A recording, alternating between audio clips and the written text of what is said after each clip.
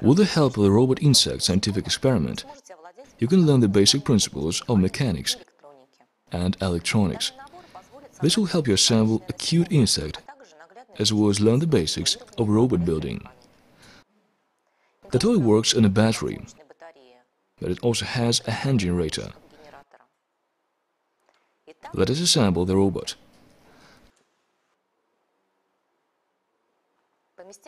Place the reducer onto a trunk and connect the hooks of the reducer with the hooks on the trunk. Insert the reducer firmly. Insert the axis into the bushing and put the bushing into the hole.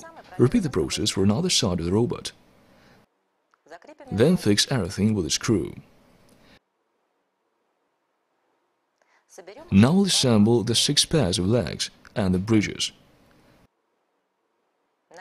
Place the bridges on the front edge of the trunk using the middle openings.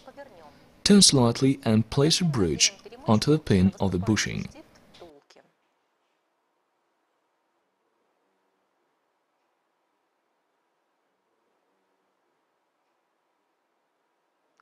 Fix it with a screw. Repeat the process for another side of the robot. Insert the right and left wings into a clutch. Insert the clutch into 2 openings of the trunk. Now let us insert the round end of the mast into a central opening of the solar battery. Insert the other side of the mast into the hole in the trunk. Install the spring clips and connect the wires.